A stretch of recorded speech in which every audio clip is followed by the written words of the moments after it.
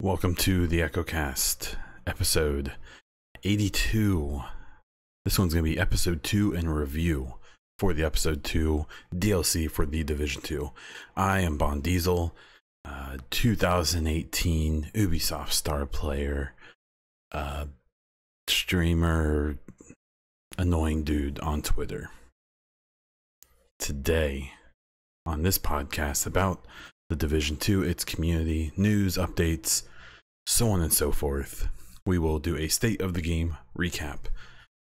My thoughts on episode 2, some thoughts on the specifics of episode 2, some happenings in the community in the last week or so, some a listener question, and some personal and content updates. If you would like to support this podcast and my other content, please check out patreon.com/theechocast. Thanks to Tim, Ozzy, Mike, Luis, Jose, Joe, Hassan, Darren, DJ, Christian, and Iceman for helping support the show and the rest of my content and helping keep this thing going. Okay, so on State of the Game, this is the shortest recap I will probably ever do. So today we had Hamish and Chris talking about episode 2, the release and some known issues and some expected fixes. I'm going to be totally honest. This was basically just a big recap of episode 2 and some changes and additions. And then they talked about some issues and the timeline for the fixes on those. So if you want specifics, I would just go watch the broadcast on Twitch, Twitter, not Twitch, YouTube, Mixer, and wherever. I don't feel like going through every single one, if you want me to be totally honest. What I will talk about, though, is in some Division 2 news here. Talk a bit about the episode 2 and kind of how I'm feeling about it so far. So to break it up into some pieces. So the first part is the Pentagon. It's interesting because like with the Pentagon, so there's like an intro mission where you essentially unlock a safe house. And then there's 2 missions beyond that. There's one that takes place like in the Pentagon and sort of under it. And then there's another mission that takes place under the Pentagon and slightly away from it. I'll try to stay away from spoilers the best I can, but you know, I may slip, to be totally honest. But that said, so what's interesting is with no expectation, it's good. The intro mission's cool. It's actually a little bit longer than I expected. And the 2 missions are great. I feel like the first one was really long in a good way. And then the second one was a bit shorter, but was really cool. It had kind of a different feel than most of the missions ever have in Division. So they're really cool. The problem with Pentagon is if you start thinking about what it could have been and what it was probably supposed to be. One thing that I noticed is, you know, in the safe house, you know, isn't it kind of weird that, you know, like Kinley College, we had these 3 little missions to do. And there's not really anything resembling a safe house. There's this big, wide open area. I think the expedition is another thing that was probably meant to be something much bigger. The expedition I think is interesting because if you've played it, the main area where there's not even enemies in the expedition is awesome, and it's full of cover, and you can have your gun out, and there's loot and stuff everywhere. You know, the expedition I think was meant to be probably something different than what it became. And I think the Pentagon has that feel too, because the Pentagon, I mean, it literally has a safe house. That's a shared space. So you go into that safe house and there's other agents there. That doesn't make any sense for just 2 missions. So if I had to go out on what is probably not that big of a limb, I would say that was probably meant to be something much bigger, and that social area was probably supposed to be kind of a hub. And if I had to really go out on a wild guess, I would say that kind of what I've been predicting ever since they announced the episodes. I'm willing to bet that the Pentagon was supposed to be Underground 2.0. And I bet that that safe house was supposed to be basically like the underground hub that we had in Division 1. And then you were supposed to go off into the Pentagon, into these like basically endless missions that would go all over the Pentagon. I've said it before, but the Pentagon is, at least at one point, was the largest office building in the world. And that lends itself so well to this idea that there's basically an endless number of areas to go, especially when you take into account all of the underground stuff. So what shouldn't be a spoiler is that part of these two missions is going down into the DARPA labs, which DARPA is a research branch of the government, and specifically for the military, that works on stuff that, if you've heard of something that DARPA did, it's because you were allowed to hear about it, and it was probably developed 10, 15, 20 more years ago. And when you go into the DARPA labs and this mission, you see that. It's really cool. So don't get me wrong, the two missions are awesome. They're great additions to the missions. I'm a poet and I didn't know it. But all it does for me is kind of make me kind of cringe and think like, man, what could have been? Even if it was a thing where like these two missions were there, and then after you beat them, there was like field research, like, run 5 challenging Pentagon runs and you get this blueprint or these materials or something. I mean, it could have essentially, been something like the Underground, or even the Underground had a mission that opened up the Underground. And, I'm sure it comes down to time and resources, knowing that the Pentagon was done by Sophia, which is a smaller dev team. It isn't a core part of it's not massive.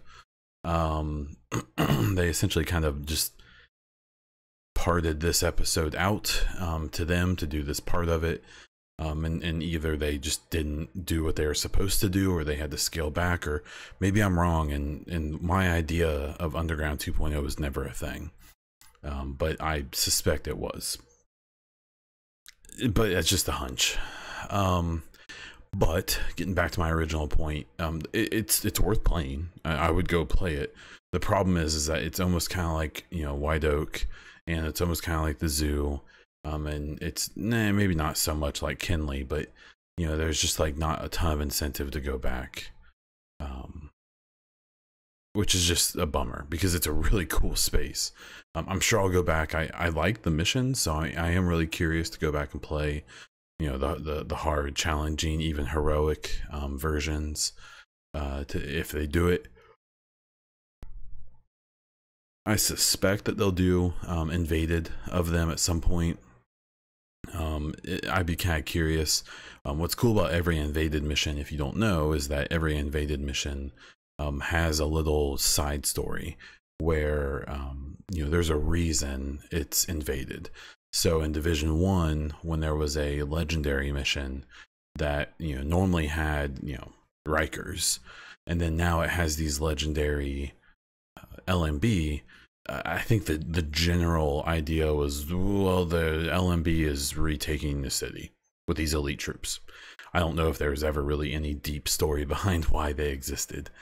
And then don't even get me started on why just all of a sudden they had hunters as part of their crew. I just pretend that never existed. So Pentagon missions definitely worth playing. If you have the season pass, go play them. If you don't, definitely check them out next week. The new specialization is really cool. If anything, I'm kind of wondering if there's ever going to be kind of a pass back on the other specializations, because I feel like the new specialization, which is the technician, is from like top to bottom, like the most like impact. Like I feel like its attributes impact the player the most. So like if you unlock everything on the technician, you just get 50% more skill power. And then one of the unlocks, I think there's 4 levels of it, gives you 10% more skill power. So what that means is that if you fully deck out your specialization, is that you could run a fairly small amount of skill power, but still have what's essentially a skill build. So you could have like a damage build, or even an armor build, or some hybrid type of build that also has really good skill power. And I think that, you know, I'm trying to unlock all of the unlocks because I'm really curious to try to figure out maybe even kind of a, you know, a hybrid PvP, PvE, do everything kind of build with this. On top of that, the specialist weapon is really cool. It's a 6-barreled rocket launcher that locks on to 6 different enemies, or locks onto one enemy repeatedly and does more damage to them. And it's really cool. It's the same issue I have with all of the specialization weapons, is it just never feels like you have enough ammo. It feels like you're, I don't know. I do feel like down in the Pentagon missions, I don't know if there's a different modifier, but I felt like I was getting so much specialist ammo that I was just using my specialization weapons constantly, in my grenade launcher and stuff like that. So maybe it's going to be the same once I deck out this this technician, but I just really think that there's a lot of things about the technician that are going to make it best in slot.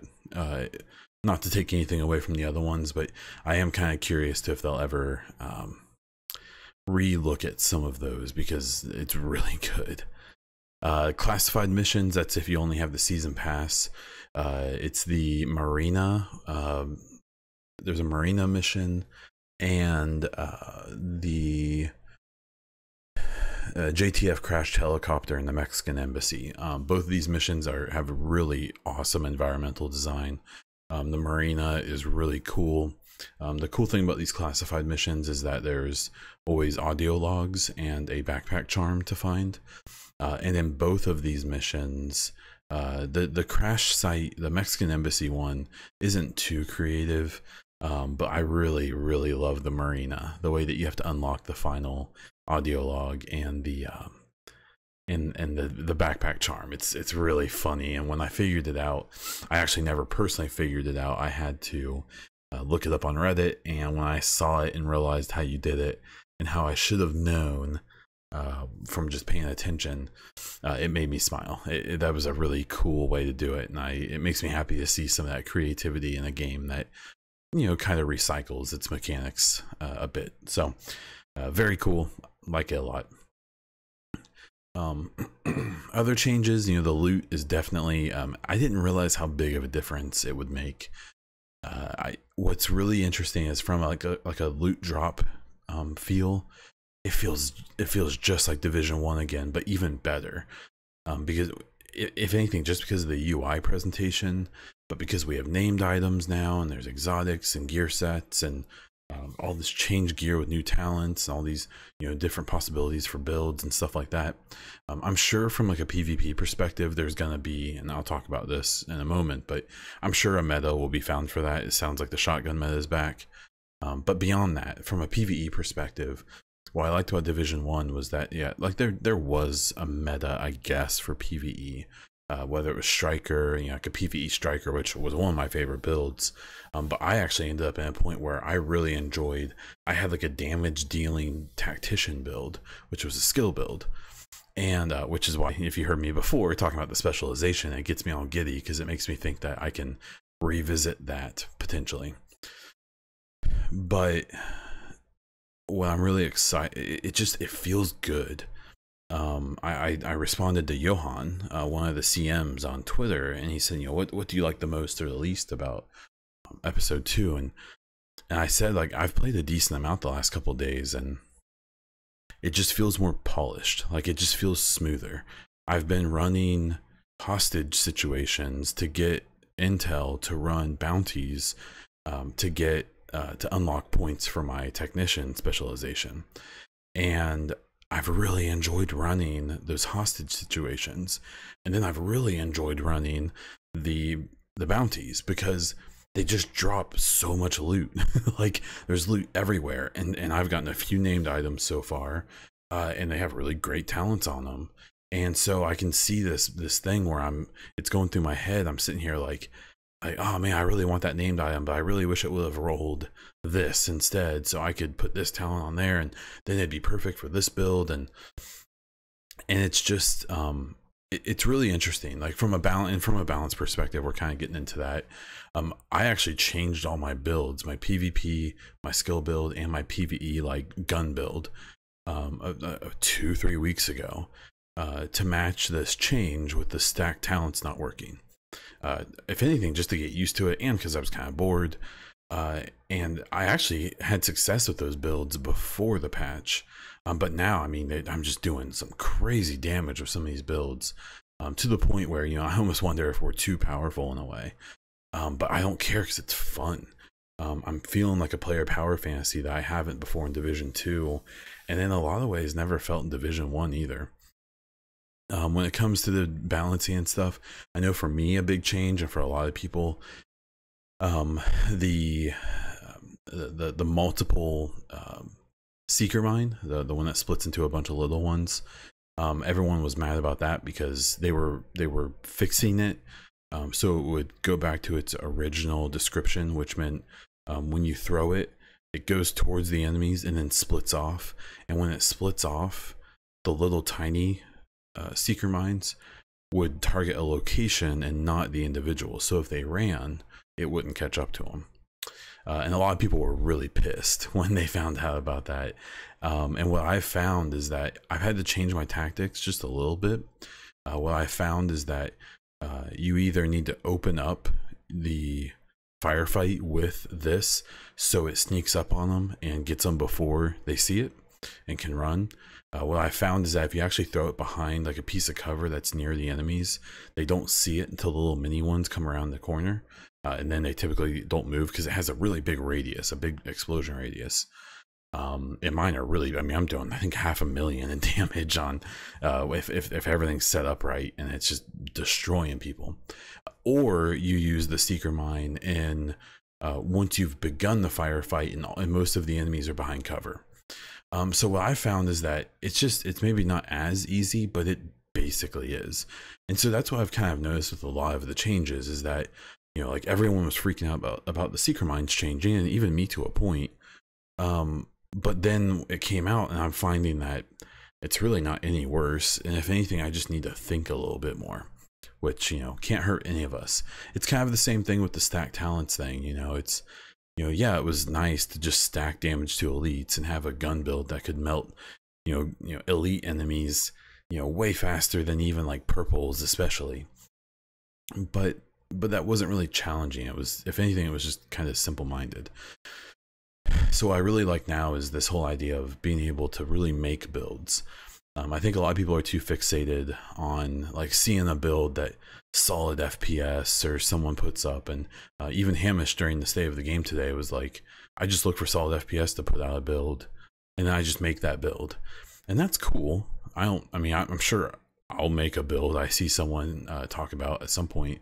But the thing about the Division is that it's kind of hard to farm the exact same gear as anyone else. So, you know, even in Division 1, I always tried to take inspiration from other people's builds, but very rarely have I ever like completely built someone else's build, you know, word for word. One, because it's kind of hard, and, you know, it's almost impossible. And two, because, I don't know, like, a lot of the people who share these builds and stuff are PC players, and that doesn't work for console players like myself, and vice versa. And so, you know, I think that this patch is a really good spot for people. I really wish in the Division people made builds based on the gear they have, and then try to improve those builds, rather than being like, you know, wow, I can't get this exact piece that so-and-so told me to get.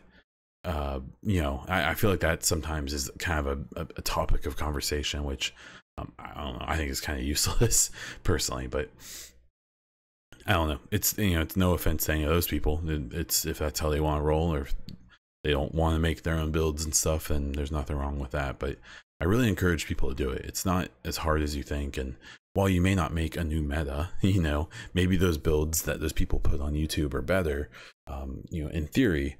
But I'll tell you what, you can definitely figure out builds that fit your playstyle really well, and can still do pretty darn well if you know, take the time to figure them out. The last thing is PvP. I'm gonna be straight up, I basically haven't messed with this yet. I've been trying to, you know, check out the accounts and streams and Twitter feeds of the people who I feel like commentate on this stuff the most. You know, the shotgun meta being back is a bummer. I've always been weird about the shotgun metas because, you know, there is a place for shotguns to be super powerful. The problem is that, you know, you need to make sure that, you know, SMGs at like short medium range and ARs at medium to medium long and MMRs and rifles at long range are better. You know, it's super close up. If a shotgun wrecks me and because I let them get that close, that's on me. But if there's stuff going on, whether it's, you know, people abusing armor builds and stuff like that to get in on your face and you can't do anything about it and then they blow you away, that's kind of a bummer. And that's kind of what it sounds like, but until I experience it myself, I'm not gonna worry too much about it. I suspect that they'll adjust things a little bit if it seems like it's, you know, really that bad. One thing I highly encourage people to do is to maybe not take the word of people on Reddit or Twitter or even on Twitch and YouTube too seriously. You need to keep in mind that there's a whole lot of people, you know, in the community who are trying to be famous or stay famous in their own little world. And unfortunately, I found that that isn't always the most conducive thing to, you know, like the truth or non-sensational things and so on and so forth. So, you know, take what people are saying to heart, you know, in a way, but, you know, maybe go experience it yourself or form your own opinion. But overall, I really think episode 2 is interesting. I think from a content perspective, maybe it's a little lacking. I still think that it's going to be leading up to some really cool stuff. But more than anything, it's just, I really feel like episode 2 has kind of made the game feel the way it should feel, if that makes sense. And beyond that, what I really think is that episode 2 is kind of like the 1.4 of Division 2. I've said before, I really do believe Division 2 has been in a better state from release to today than Division 1 probably ever was, in my personal opinion, even though I'm aware that that's fairly controversial, as I found, but especially before 1.4. So I think that having this type of patch just kind of puts Division 2 over the top. And while it's annoying that we may have to wait, and I'll talk about this a little bit more, you know, it's annoying that we may have to wait for this game to get kind of revitalized and put where it's supposed to be.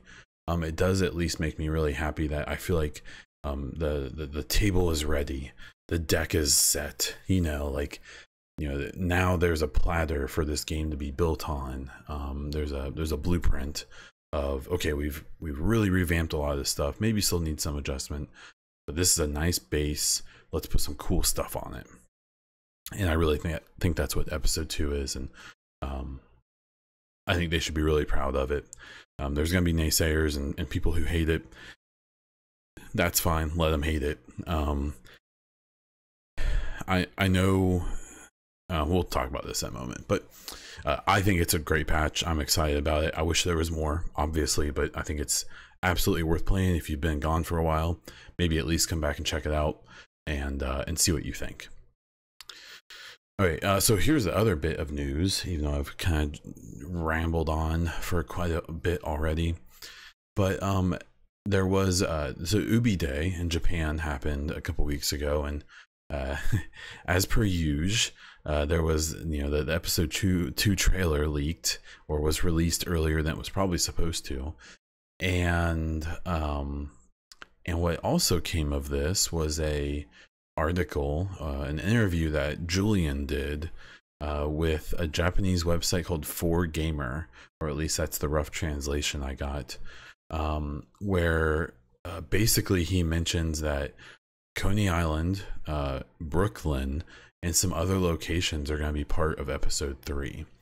So from the trailer we got, we knew that Coney Island was in play. What's interesting about this is, he kind of, I guess this confirms Brooklyn and some other neighborhoods as well, potentially.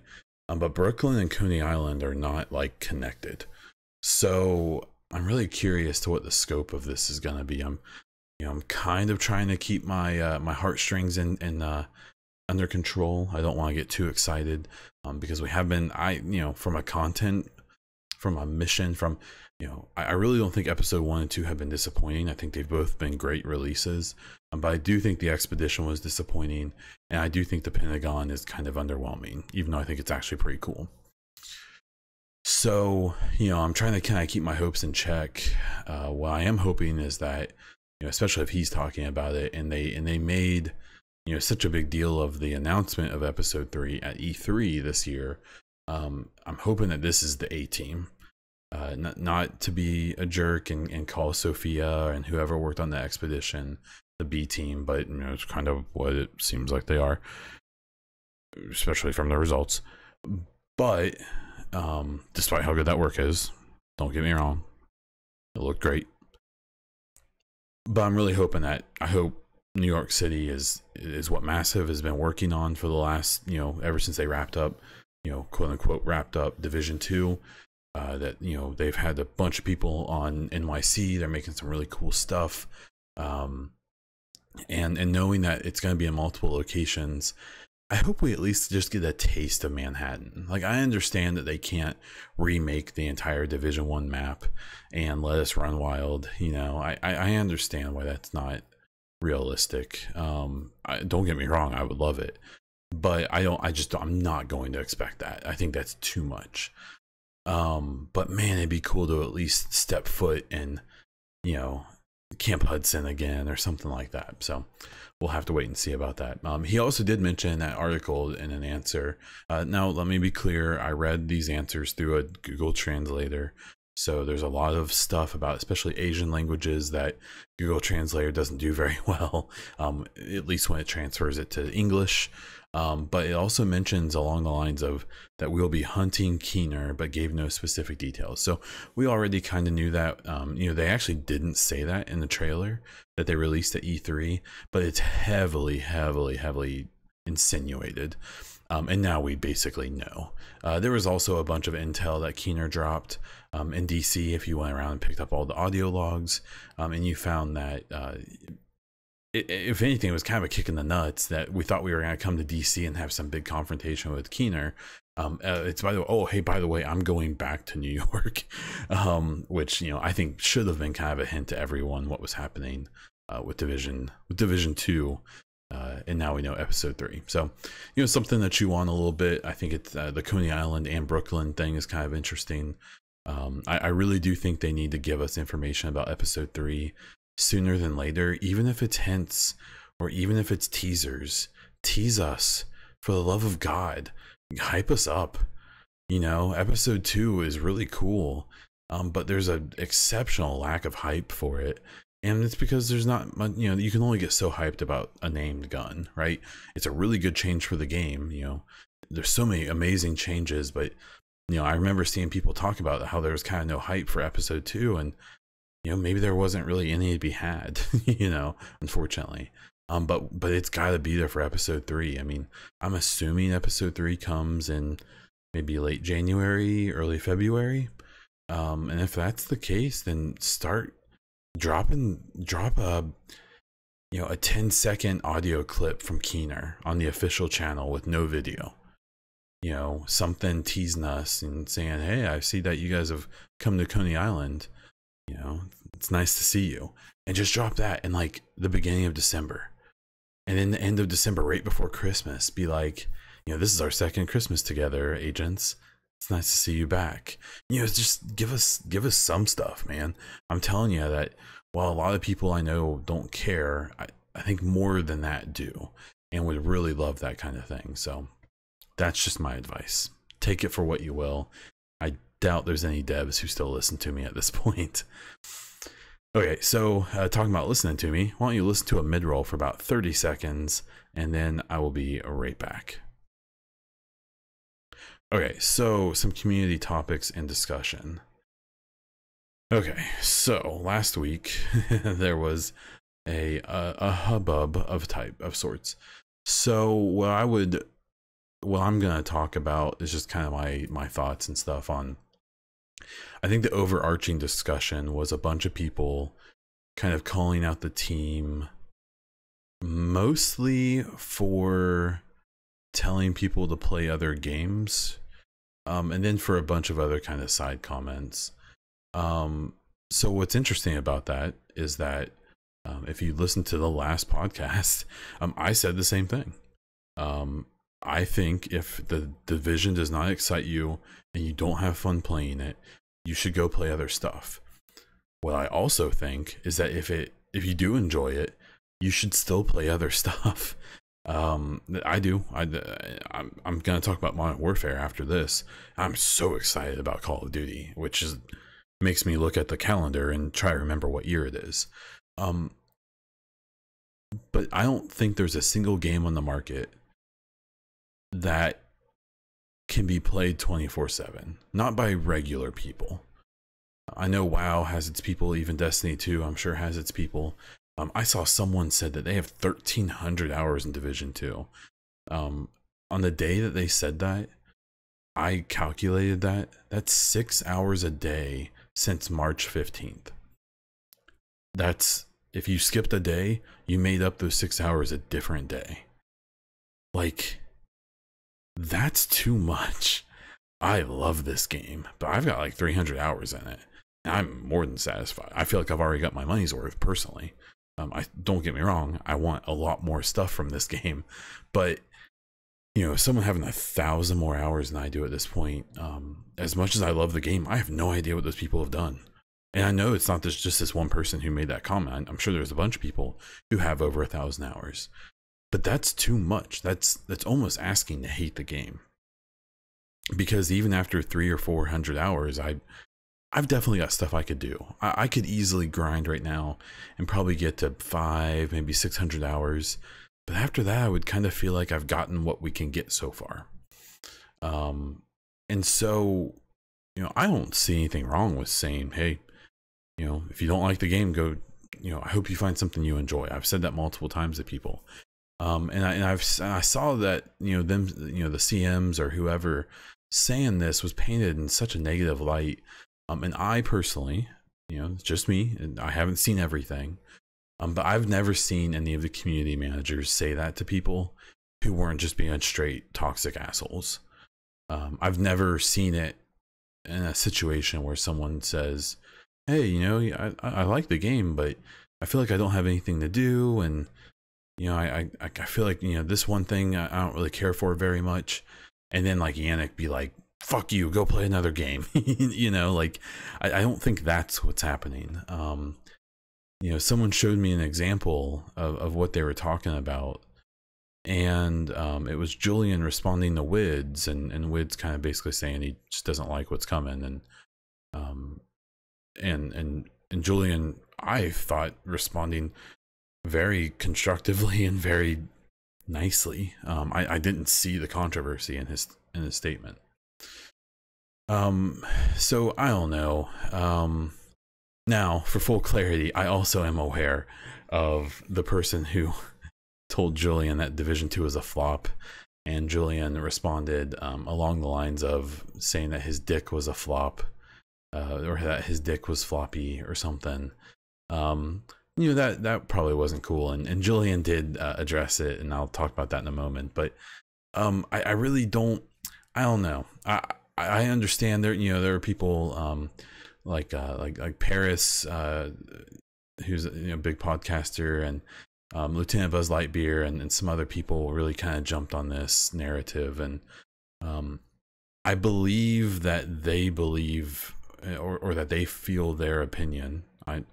Those people are all just as passionate, if not more so, than myself, and but I don't see it. I don't see it the way that was being portrayed. I saw some, statements, not just from them, but from a lot of people of like, they aren't transparent, they don't interact enough, they react negatively. And I'm sure they do. I've seen, the community managers and even Julian and people, stick their foot in their mouths here and there. I've also seen them make playful, sarcastic statements, and people take them out of context, either purposefully or ignorantly, and really try to make a big deal out of it and try to make them look bad, to kind of back up this narrative. And even some of those people being some of the most toxic people who have ever been involved in this community. So I felt like there was a little bit of sensationalism going on with this whole topic, and maybe a little bit of, patting people, people patting themselves on the back a little bit and showing everyone how interesting their opinions were. But that's just my opinion, I guess. And maybe I'm ignorant to things. Maybe there's things I haven't seen. And I'm definitely not alleging that, most of these people, I don't think anyone had bad intentions. I don't think that they were just trying to make, get some attention. But I definitely just, I don't know. I just don't, I'm not seeing what some people are seeing, I guess. Maybe that's my fanboy goggles. Maybe it's something else. I would like to think it's because I feel like I've seen a lot of this stuff and maybe interpreted it differently, but I don't know. Well, I will say what's interesting was, after Julian's floppy dick conversation on Twitter, which was really interesting for me because I saw some people reacting like, "Oh, yikes, that's unprofessional. That's a bad look." And then I saw a lot of other people being like, "Yeah, Julian, people are assholes." And I see it both ways. I mean, he is the creative director for this game, for this, relatively large game, or at least in scope, or at least in monetary investment from Ubisoft. And, maybe that isn't the way to react. At the same time, if I dare people to delve into Twitch chat, to delve into YouTube comments, to delve into almost any post that the official channel or anyone who's known, who's a dev or CM, I dare you to look at the comments that they get every single day, all day, and to look up the ats that they get from people and the call outs and the shit. And what I suspect is that floppy dick situation probably had very little to do with that person. I looked up the person who initiated the conversation, and it's just a troll. I'm sure it's someone's alt account that they use because they do have a floppy dick. I've interacted with multiple accounts that are clearly probably more prominent people in the community who are just too big of cowards to put their name on something. In this account that he responded to looks that way. But even then, there is a mute button, there is a block button. But at the same time, I'm as guilty as anyone of not taking those options and standing up for myself. So I see it kind of both ways. What was interesting in Julian's kind of apology, I don't even want to say it was an apology. He basically just said, what I've learned over the last few days is that we need to all treat each other with respect, and to try to, work towards making things better. I even saw Julian respond to some people who were disappointed with his initial reaction, personally, which I thought was really cool. I suspect that we saw Julian in a moment of extreme frustration. And what was really interesting in he made like multiple tweets, a little tweet storm. And what I picked up from it, and I don't want to interpret his feelings, maybe I'm wrong, but what I felt from his statement was kind of a, hey, we know this game is not where we wish it was. It's not where you guys obviously want it to be, but it's coming. That's the goal. We have a plan. We're working towards what this game should be. I see so many comments about, how could they make the same mistakes as Division 1? How, why did they not learn, and all that? And I guess I can see why you would interpret, the current state of the game in that way. But I really think that's such a simple way to look at it, and maybe doesn't really represent the challenges that they're facing and stuff like that. It's really interesting. Before Division 2 came out, there were a lot of people who were basically saying that, oh man, it looks like it's just Division 1.5. It's the same thing that people said about Destiny 2 when it came out, even though that was true. Obviously they've bounced back pretty well, but what's interesting now is the narrative has changed so much of, not it's not that the Division 2 is Division 1.5, but in fact people wish it was Division 1.5 now. Weird. It really does kind of crack me up. And I felt like I saw it coming a mile away. So people were worried that it was just going to be Division 1 in a new city, and what we ended up getting, at least in my opinion, is almost a new game entirely. There's obviously some holdovers between the games, and I think this newest patch actually even pushed us more towards that. But it seems to me that the biggest issue that some people have with the game is that it's too different from the first game, which is kind of what I'm getting at with the mistakes made in the first game not being experienced for the new game. I think that the new game is probably too different from the first one to really say that they should have carried over every bad choice from the first one and learned from it. I think that they, unfortunately with these games, seem like the devs kind of have to make mistakes and then they figure it out from there. Warframe is a prime example of that over years. Destiny 1 was an example of that. Destiny 2 was an example of that. Anthem should have been, but it seems like it's just never gonna quite get the support that these other games I mentioned got. We'll see about Breakpoint, that whatever that thing is.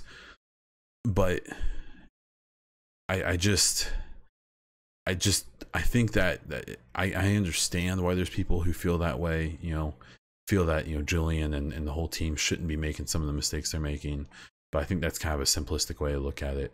But like I said before, maybe that's my fanboy goggles. So I'm glad that Julian kind of made a statement. I thought his statement was interesting. I think it's worth looking at if you haven't already. I think it kind of gives, at least it gave me the impression of, that they're kind of on the same page as a lot of us. They realize that, this game's cool. It's good in a lot of ways. But there's a lot of other ways it could be much better. And it really doesn't seem like, a lot of the stuff that we've seen so far has kind of lived up to that. A couple little topics here. Modern Warfare is coming, in about a week. I'm super pumped for that. I'm gonna be playing the crap out of that game. I'll probably be streaming it quite a bit, or just playing it on my own, because I can't wait to re-upgrade my M4A1 and get back to where I had it before. I had loadouts. I had a silent loadout and kind of a a sneaky one, and oh, I can't wait to do all that. That game was the first time I had felt that way about a game since like Call of Duty 4 or even Modern Warfare 2. So that's coming. I'm super pumped about that. So if you watch the stream whenever I have a chance to get on, definitely expect to see some Modern Warfare. Okay, so I'm gonna jump into the listener question from Dark Knight. What other hobbies do you enjoy, and will Baby Diesel be giving her view on a new update this time? So no Baby Diesel this time. I actually started to record this podcast like 8 hours ago, but she lost her mind about halfway through, and so I scrapped it and just made a new one here slightly before midnight on Wednesday. So what other hobbies do I enjoy? I love playing sports. I played soccer since I was 4 years old, and even in my late 20s I was still playing. Haven't actually played in a couple of years. I want to get back into it. Unfortunately, the main reason I haven't played in a while is I've just been busy. I've also put on a bunch of weight, and I have some pretty bad knee and ankle issues from playing soccer for 25 years straight. And so I know my extra weight that I have right now would really, there's a slight chance from some testing I've had done that I may either have a partially or fully torn ACL in one of my knees. If you don't know what that is, it's a ligament that helps hold your knee together. If you're strong enough, or if you aren't doing athletic things, you can actually get by with a torn one.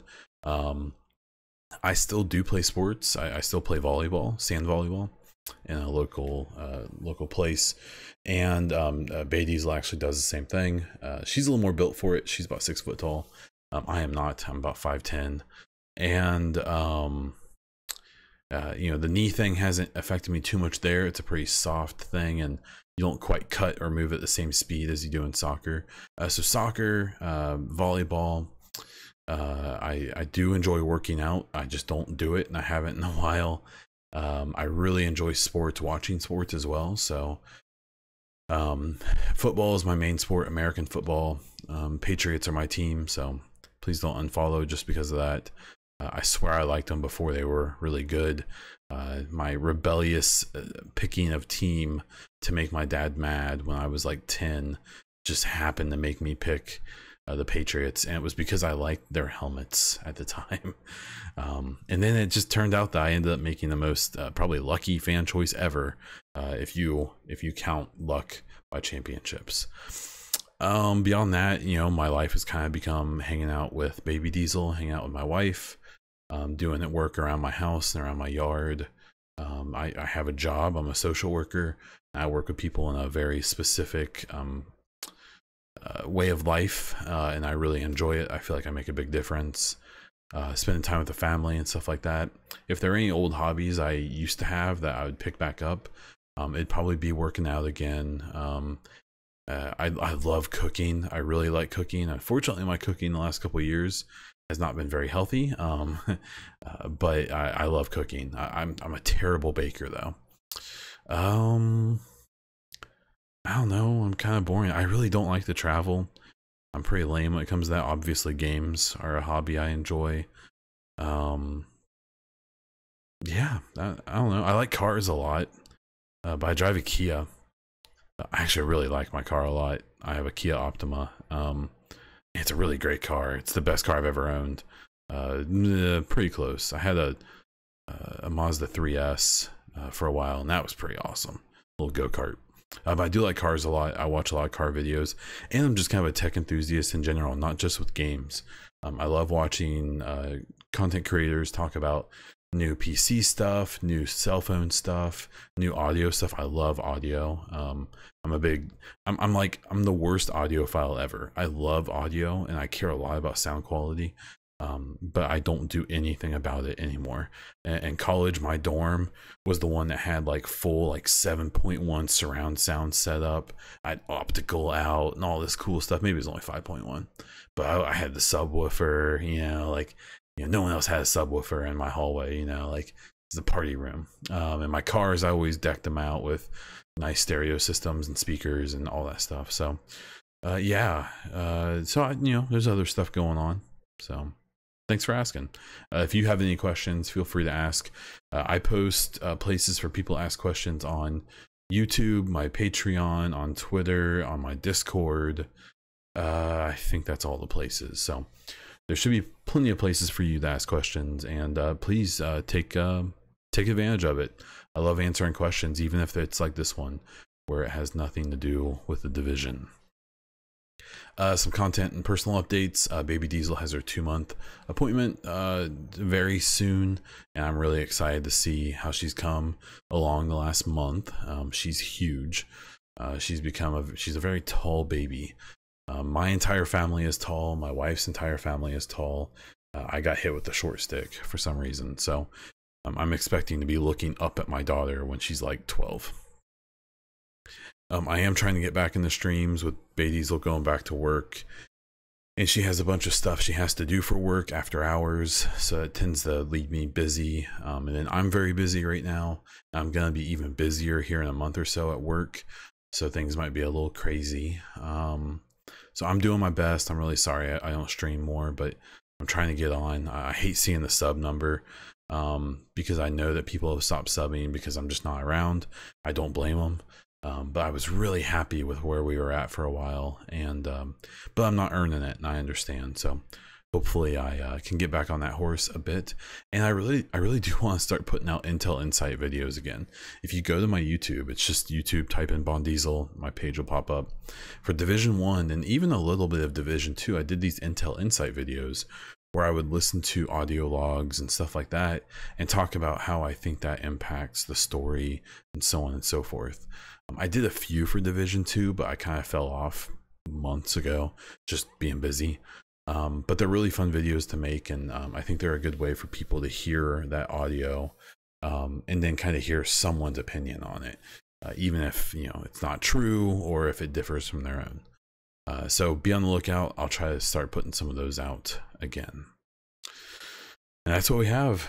Longer show than I expected, honestly. So if you want to support the podcast or my other content, please check out patreon.com/theechocast. If you are on iTunes or any other podcast provider that allows you to rate and review the podcast, please do so. Obviously, I'd prefer good things, but if you have bad things, go nuts, I guess. But those ratings and those reviews really help me get noticed, get pushed up in the algorithm. And we're in a good spot now, but I'd always be happy for more people to hear.